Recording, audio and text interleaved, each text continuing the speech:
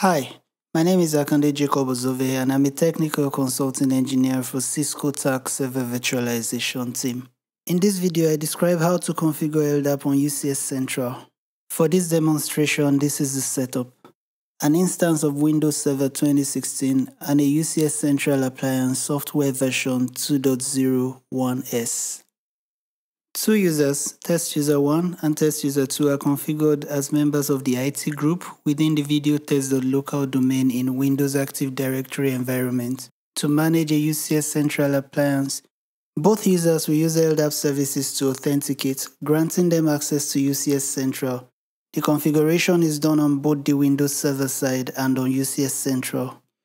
The Microsoft Active Directory and Ldap services have been pre-configured and are operational. Therefore, this video will focus on setting up UCS Central. For this, access the UCS Central web interface. Click the System Configuration icon on the top right corner and choose Authentication.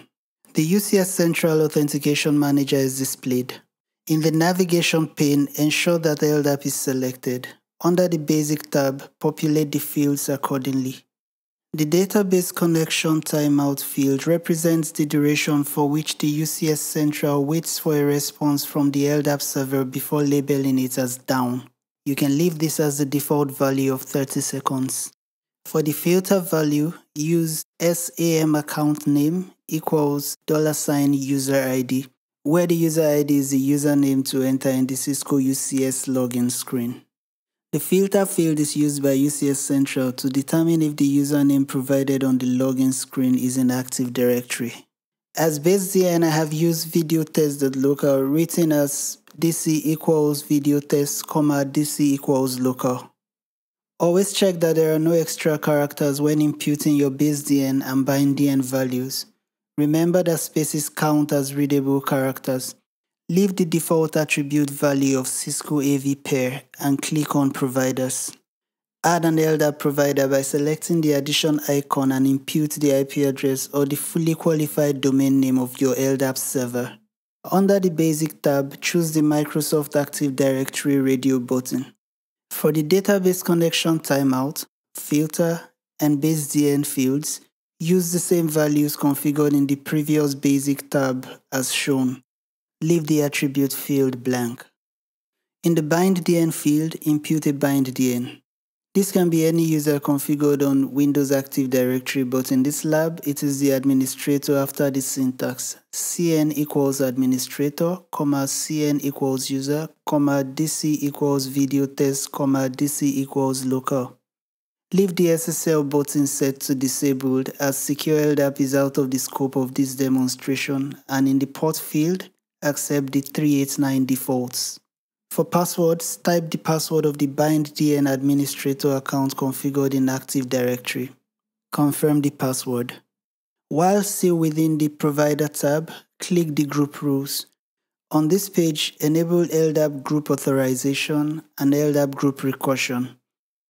Group recursion, if enabled, allows the system to continue the search down domain and groups level by level until it finds a user. If the group recursion is disabled, it limits UCS Central to a search of the first level, even if the search does not locate a qualified user. Accept the defaults for the Ldap Group Target attribute field. Now click the Groups tab. Add an Ldap provider group by selecting the addition icon. Name the group.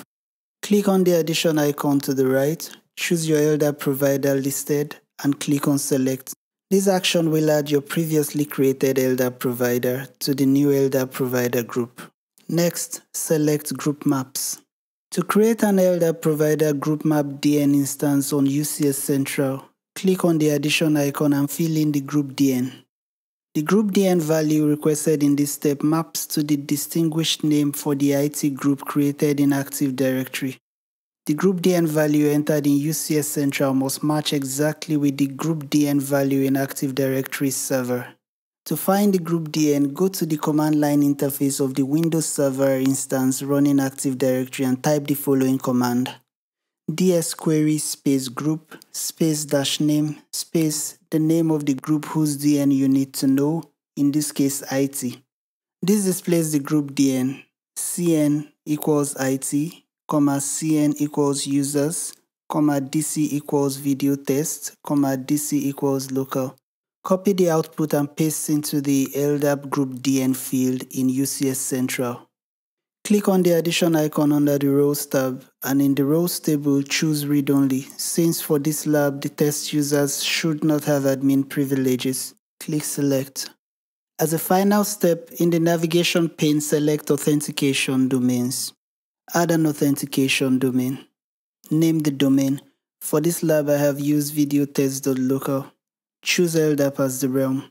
From the provider group drop-down list, select the previously configured Ldap provider group. Click on Save. Ldap has been successfully configured on UCS Central. To verify this, attempt login to UCS Central using one of the configured user accounts. Notice that in the login page, I now have the ability to select the videotest.local authentication domain. Select your domain and proceed to login. Test user 1 login is successful. Thanks for watching.